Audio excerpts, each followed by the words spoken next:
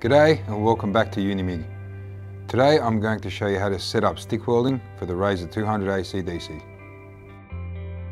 First, let's plug our 15 amp plug into our wall socket and organise the suitable PPE.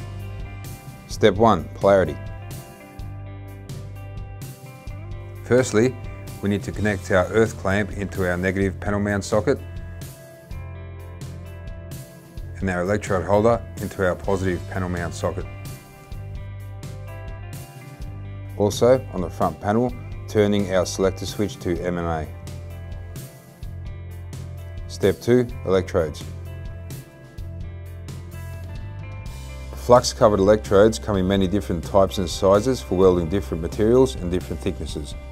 The three main electrode sizes would be 2.5mm, which we would recommend between 90 and 100 amps, 3.2mm, which we would recommend between 115 and 135 amps, and 4mm, which we would recommend between 140 and 160 amps. Now, to secure the electrode, insert the desired electrode into the head of the torch and tighten by twisting the head clockwise, making sure it secures. Step 3. Stick welding.